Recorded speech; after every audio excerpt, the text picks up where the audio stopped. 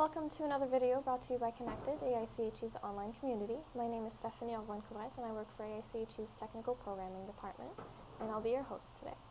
With me is Frank Bates, who's a Regents professor and department head at the University of Minnesota. He's also principal investigator for the Bates Research Group, whose research involved thermodynamics and dynamics of polymers and polymer mixtures.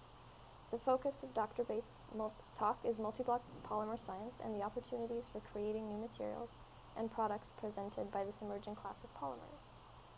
So every time I think of polymers, I think of that famous scene from The Graduate where Walter Brooks takes young Dustin Hoffman aside and says, "I have one word for you, plastics." There's a great future in plastics, and those words ring true back then and probably more so today. So can you talk a little about the impact of polymer science and what its impact it's had on our society? Yeah, well, you might imagine I've heard that before. I was 13 at the time, and my mom wouldn't let me go see that movie, so times have changed. But I think today the importance of plastics, but polymers more appropriately, is greater than ever. We have about $300 billion a year of annual sales of synthetic polymers worldwide. Much of it focused on just a few types of materials: polyethylene, polypropylene, polystyrene. The opportunities to combine these different materials into products that capture multiple functionality. So they're both elastomeric and tough. They conduct electricity, and at the same time they're environmentally stable. Or that they're sustainable. A big emphasis these days to be able to convert materials that we derive from the environment and then turn them back to the environment. I think these are the big challenges and the great opportunities that come with the advances in synthetic chemistry and our understanding of the engineering of polymers today. And the title of your lecture is quite intriguing. What are the challenges with multiblock polymers and what are the opportunities?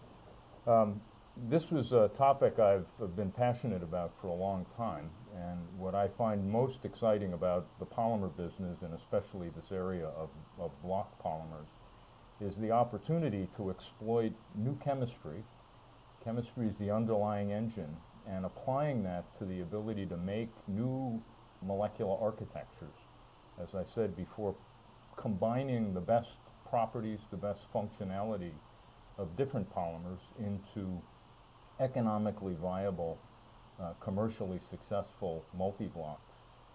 One of the big limitations is we don't know what to make. There are so many possibilities for combining polymers. It's a little bit like designing proteins. In proteins, we know there is an enormous number of combinations of amino acids.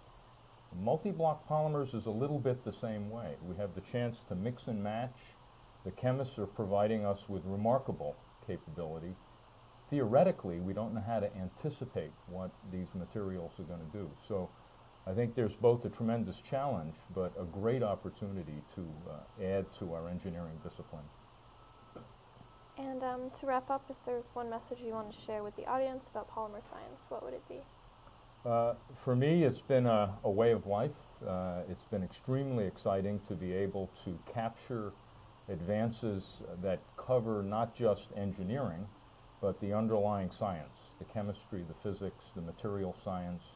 As a chemical engineer, you're ideally positioned to take advantage of all of these advances. So for me, it's a bright future, and I'm obviously bullish. Okay, and so well, thank you for joining me today and for your perspective. And this has been another video for ChEnected, AIChE's online community.